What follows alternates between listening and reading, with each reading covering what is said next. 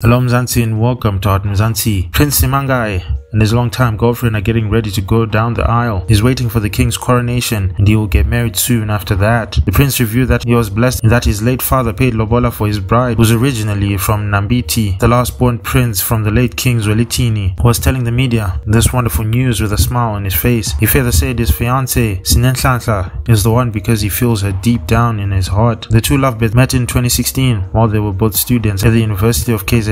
He proposed to his queen, who took 2 months to respond to him. At first he thought he did not state his case well. When Sisanda took time to respond or make up her mind, the prince realized that she was the right one. At last the puzzle came right, and the prince also said he's very pleased with the way things happened. His father died knowing well that he has a fiancée who he already paid lobola for his dear son. The late king took vows to Sisanda's family and paid lobola before dying. The prince is very happy about his fiancée, who he believes is very intelligent and respectful, and she likes to be educated. These reasons make the prince love Sinenhlanhla even more.